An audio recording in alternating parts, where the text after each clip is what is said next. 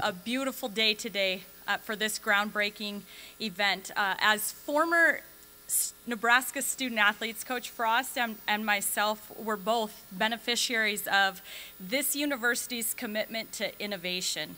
3, 2, 1. Dig and release. What we have right now is nice. I think when this is done, what we're going to have is the best.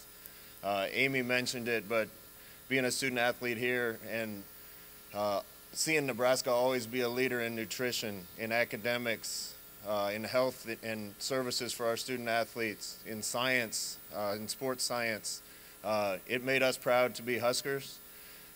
Really, at the end of the day, one of the reasons I really wanted to do it is because this isn't just going to benefit the football team. This is going to benefit all student athletes.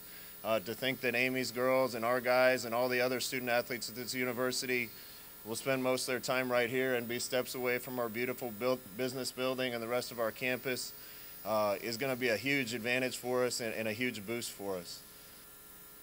And when you go to do something that is this great, there's going to be an outcome. This is going to draw the best athletes, the best football players, the best athletes for this program. I couldn't be more excited. There truly is no place like Nebraska. I could not be more proud to be part of this team. I could not be more proud to call myself a Nebraskan. Go Big Red.